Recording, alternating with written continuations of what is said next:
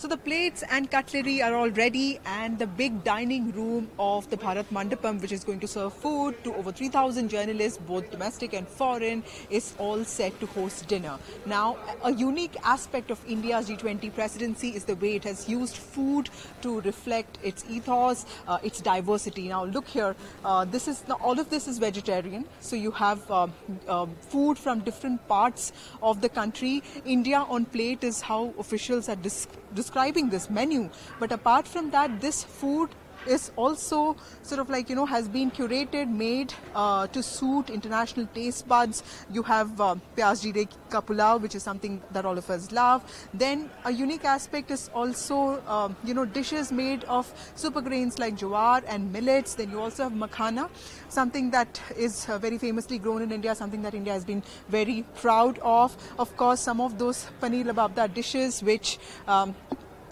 is sort of like really famous throughout. And you have this. This is the kaju matar makhana. It's very hot, and the food is going to be, the dining area is going to be open to people now.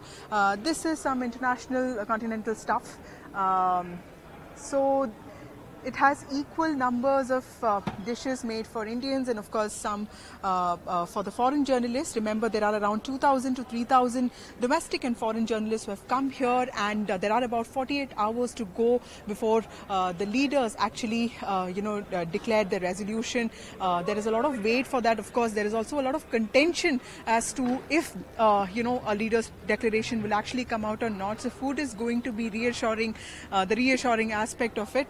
This is the soup center. The branding of it is also quite unique, and everywhere you see visuals and pictures that reflect Indian life, mostly rural life. And of course there are these big hoardings of dessert and soups. And another interesting part is, of course, no meal is complete without dessert. And this is, of course, the soup counter, and then this is the dessert counter. And what we are told is there are desserts from different states of the country. Remember that G20 also was not limited to Delhi, and it was held in 60 different cities, and 230 events held in different cities. That was the Prime Minister's promise to make G20 a democratic exercise and activity. So that is sort of reflected here. You have the Kutu Malpua, which is of course buckwheat is also a superfood, and it's also super grain.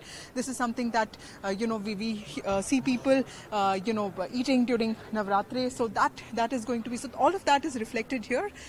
So this dining area is going to be open to the foreign guests soon. This is the first meal that Bharat Mandapam will be serving to international journalists and also to domestic journalists. With camera person Rahul, this is Vasudha Venugopal for NDTV.